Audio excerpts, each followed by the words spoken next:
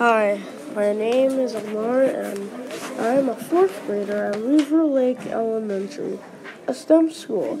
Our class wanted to know how macroinvertebrates adapt to their water conditions in order to survive. We had a challenge to engineer a macro with 3 adaptations that help it to live in their environment. We followed the engineering design process to create our own macros.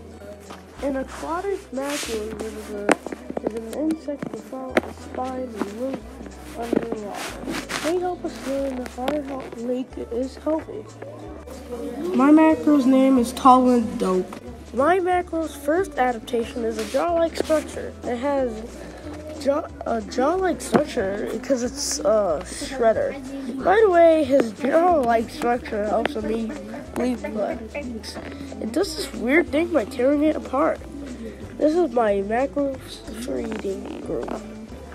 My macro's adaptation is long legs. It somehow has long legs because it's some sprawler. It uses long legs to spread legs to move. This is my macro movement.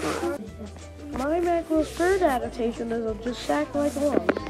The sack-like lung helps my macro live and breathe in low-dissolved oxygen. My macro sack-like lung helps my macro live in any water, or as it's called, my macro tolerant.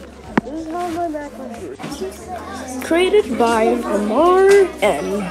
Really hope you enjoyed this. Goodbye. Credited by Jutin, Montero, Ditman, Mrs. Beck. That's all the people. Thank you so much.